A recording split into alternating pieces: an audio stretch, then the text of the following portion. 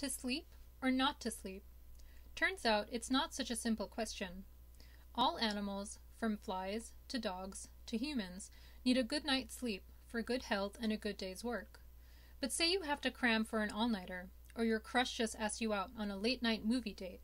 You may decide to sacrifice sleep. How do you make that choice? Unbeknownst to us, behind the scenes, our brains are constantly doing a sophisticated cost-benefit analysis of what behaviors to pursue. While sleep is critical for an animal's survival, so are other behaviors, like eating, drinking, and mating.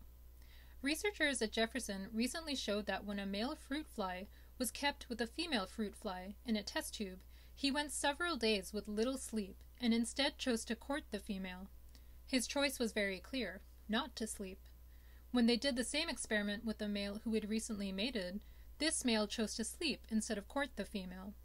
This clearly demonstrates that the male flies are evaluating the balance between their sleep drive and sex drive. But it gets more complicated. The researchers then wanted to know, what if the flies had to consider one more factor in their decision: nutrition? They deprived some male flies of yeast, an important source of protein, and found that at night these males chose sleep over sex, unlike their well-nourished counterparts who preferred to mate. Turns out protein is necessary for any potential offspring to survive, so these malnourished males decided that mating was less likely to be successful and chose to sleep.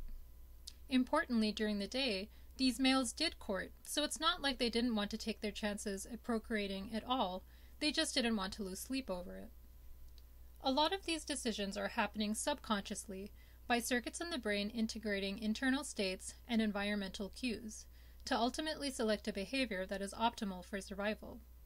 As humans, we have so many different behaviors to choose from, so these calculations get even more complex. So the next time you're feeling drowsy while cramming for a final, instead of reaching for a cup of coffee, listen to your brain telling you it's time to sleep.